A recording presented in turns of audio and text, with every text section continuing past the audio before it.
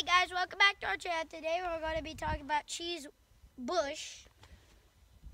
Bush. It smells like a sweet cheese. And Sage is going to tell you some more facts about it. So we're in the low desert, and it goes in the low desert, and it occurs in the high desert.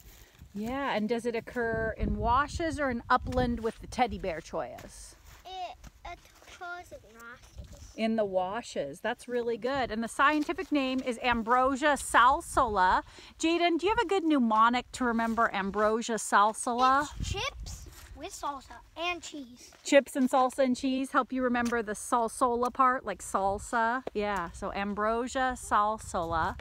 Cheeseweed, and it occurs in the low desert, the high desert, and it's always found in washes. Yeah. Cheese bush. Yep, and it smells really yummy like cheese.